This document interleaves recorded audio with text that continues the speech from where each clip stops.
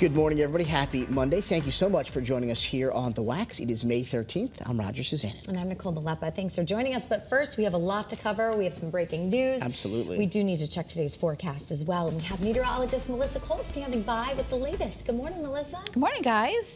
Yeah, we actually have a really nice day in store for us today. We have a lot of sunshine out there as the sun is up. We also have a bit of fog, so just be mindful of that as you're heading out to start your day. Otherwise, lots of sunshine, and we are tracking some showers, but really not till the middle part of the week. So if you have outdoor plans today or tomorrow, things are looking pretty good. Visibilities are reduced. They are getting better in some areas. The Connecticut River Valley is improving, but still reduced in some of our hill towns and in and around Waterbury. And fog won't be much of an issue past 8 a.m. this morning.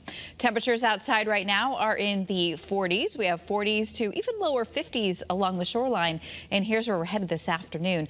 Upper 60s to lower 70s, about 70 in Hartford, 71 in Enfield, mid to upper 60s along the shoreline. So really a great day out there today. And again, we'll talk about those showers heading our way midweek in just a bit. Let's check the roads. Good morning, Caitlin. Hey, good morning, Melissa. Good morning, everybody. Clicking over to 702. If you're heading out the door right now, heading to work, getting the kids ready to go to school, your drive times and speeds, they're slower than average here this morning. And that's because we have a crash that we're dealing with right in Hartford. So 84 eastbound Waterbury to Hartford, that 50-minute ride time. You're going to want to budget in some extra travel time here this morning because of that incident. 95 southbound New Haven to the George Washington Bridge, 101-minute drive time there. So typical delays, especially as you're heading down toward Fairfield County. The Parkway also backing up with more heavier reds and oranges that you can see there on your screen. But let's get you out that first alert. This crash that I'm following for you here in Hartford. DOT is reporting it's involving two vehicles, but you can see we've got that right and center lane blocked off. So traffic is definitely backing up through the area. Very slow going. If you are heading through Hartford here, 84 eastbound, give yourself plenty of time to get through. I'm Caitlin Francis with your Connecticut Chevy First Alert Traffic Report, driven by your Connecticut Chevy dealers. All right, thanks, Kate. We want to get right back to that breaking news we've been following for you in Waterbury, where police are investigating inside a party event space right off of Route 69. That's right. Eyewitness News reporter Olivia Schuler has the latest breaking details straight from police. So, Olivia, what have you learned so far? Roger, Waterbury police tell us this is a homicide investigation. You can see behind me that there are several police cruisers here working in front of that So Blunique event space. Now, there is some caution tape outside the business, and one of the doors there is wide open. And according to the business's website, there's two event spaces there. Now, Waterbury police say they are investigating a homicide at 117 Sharon Road, which the map shows is an area just behind So Blunique. Police say the incident took place in the early morning hours. Right now, it's not clear what caused the incident. Police are very early in their investigation.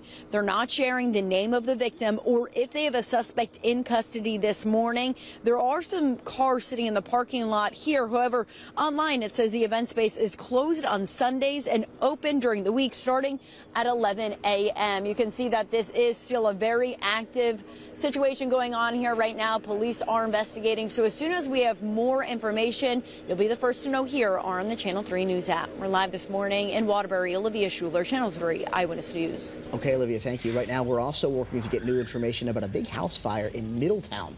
Flames ripped through a house on East Street last night, and crews were able to get everybody out safely, but we don't know if anybody was injured. We will keep you posted, though, as soon as we learn new information. Also, state police say that they need your help in piecing together a rollover crash that happened in Manchester. Take a look at this. Crews had to cut down several trees yesterday afternoon just to get the car out and rescue two people after this crash took place on 84 westbound. At this point, it's still unclear how it all happened, but the fire department said that both people were badly hurt. And if you know anything about this crash, please give state police a call. And right now, two firefighters are recovering after they were injured in a garage fire in Cromwell. Crews from multiple departments rushed out to that scene on Crest Drive. Now, luckily, no one inside that house was hurt. But again, two firefighters were injured. The good news, though, is they are expected to be all right. And a man accused of kidnapping and attacking a woman will be facing a judge in Waterbury today. Police say Brian Lambert dragged the victim through a wooded area Friday and then forced her into his car and drove off. Responding officers were able to use ping technology to track down the car in Oxford. Officers pulled Lambert's car over at Southford Falls State Park and arrested him and got the victim right out of his car. Lambert's arraignment is today at Waterbury Superior Court. And another kidnapping suspect will also appear in court later today after reportedly stealing a car with a 3-year-old little boy in the back seat. A month and a half ago, police say Vadim Vorobiyov stole a red Toyota Camry from Chicopee, Massachusetts with that little boy inside. Now, after driving down to Connecticut, he allegedly dropped off the boy at the Roadway Inn in East Windsor before eventually heading to a shopping plaza on Kennedy Road in Windsor. Police were able to track down the car just as a Roadway employee reported the child being left on the property. The good news is that boy was completely unharmed. And prosecutors in former President Donald Trump's hush money trial appear to be in the home stretch of laying out their case. Today, they'll call Trump's fixer turned foe, Michael Cohen, to take the stand. Cohen is expected to lay out his account that he paid adult film star Stormy Daniels $130,000 to hide an alleged sexual encounter with Trump ahead of the 2016 election.